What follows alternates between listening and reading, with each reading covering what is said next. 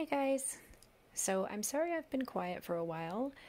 I was just kind of taking some time to get my head right and focus on some other things. But within that time, I actually revamped my altar space. And so I figured that I would do an altar tour for you all. Um, you may have noticed that the table is different, and the reason for this, also, I apologize for the shaky cam. I'm holding my phone recording. The reason for this is that I have had my other altar for about 5 years, and I love and adore it.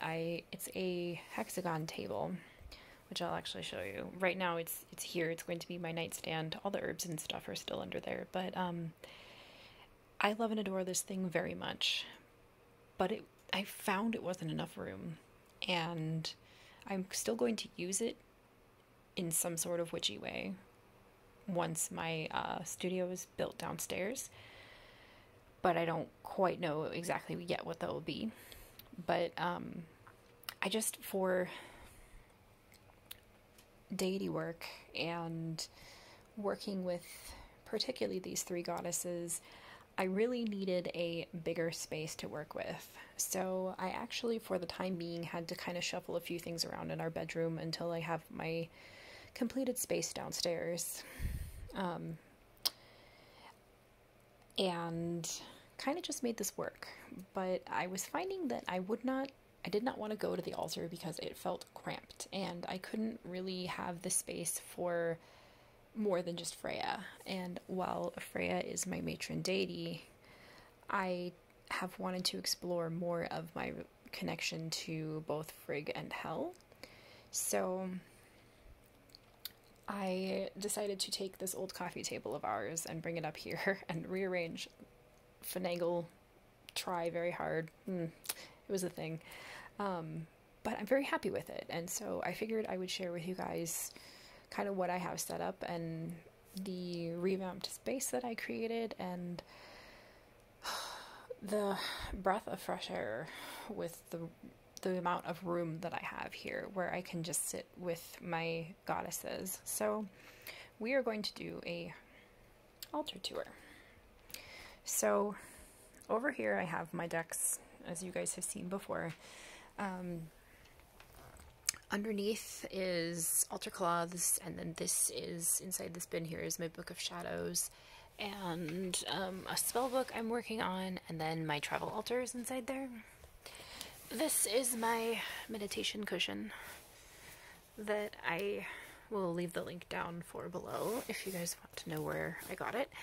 Right now I'm just going to sit on the floor with my creaky old house. So as you can see, I kind of have a duality sort of going on here with this altar space, and in the center here I am kind of calling attention to Ostara coming up in the spring equinox by just putting some oracle cards, and then I'm protecting them with this plexiglass here. So over here is a spot that I made for Hel, and I love to use 7-day candles for devotional deity candles. They last quite some time. You can just keep lighting them. The other candles that I really tend to utilize quite a bit in my practice are actually tea lights, as you can see. So it's usually a combination between the two. Occasionally I'll use chime candles and stuff, but yeah, anyway.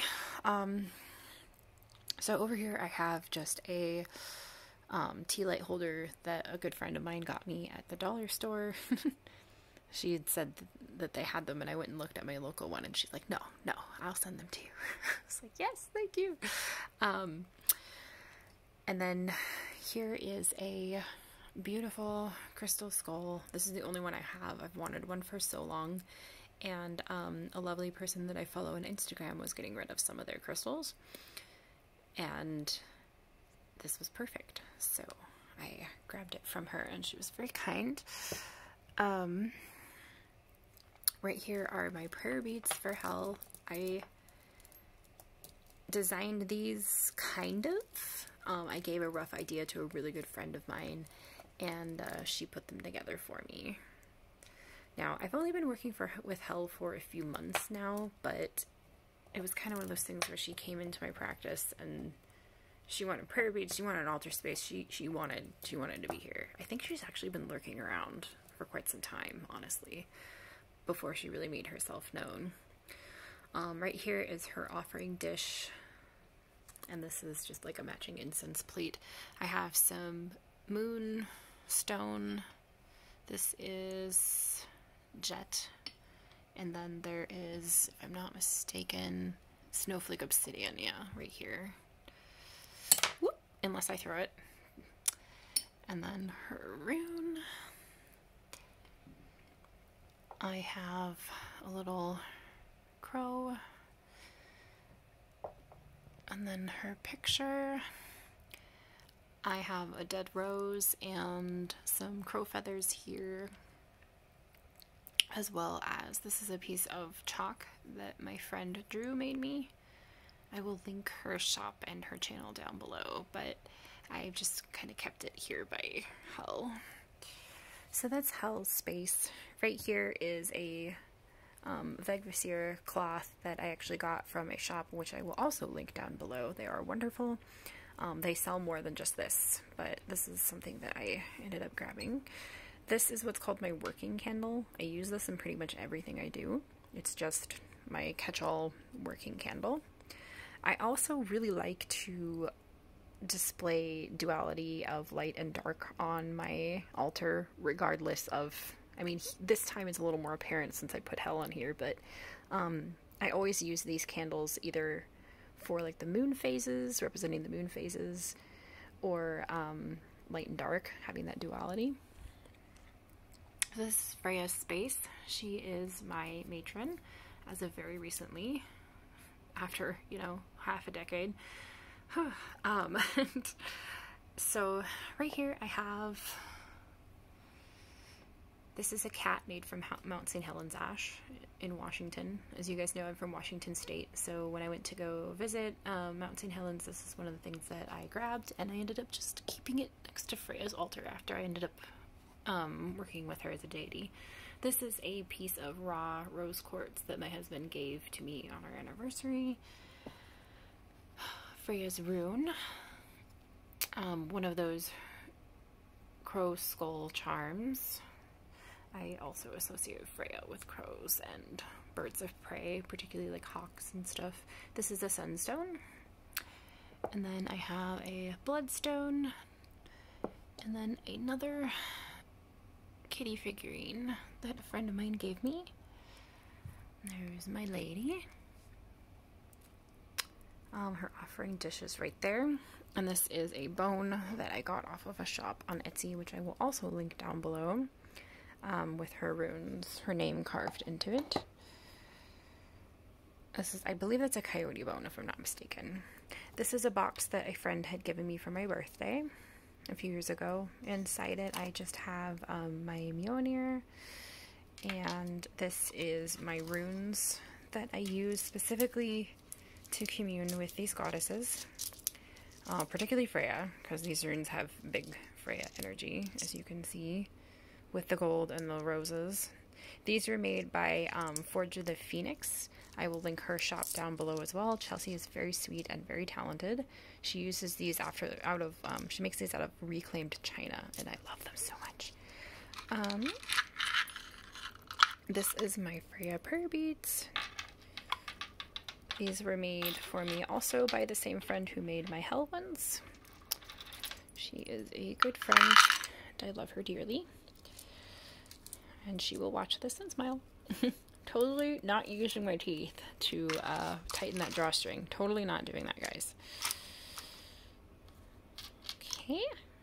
Put that back. I have my sweet old lady here visiting. Hi, Prue. Hi. She'll be 17 next month. I can hardly believe it. As you guys know, I lost her sister Luna recently. Hi, baby. Hi. Hello.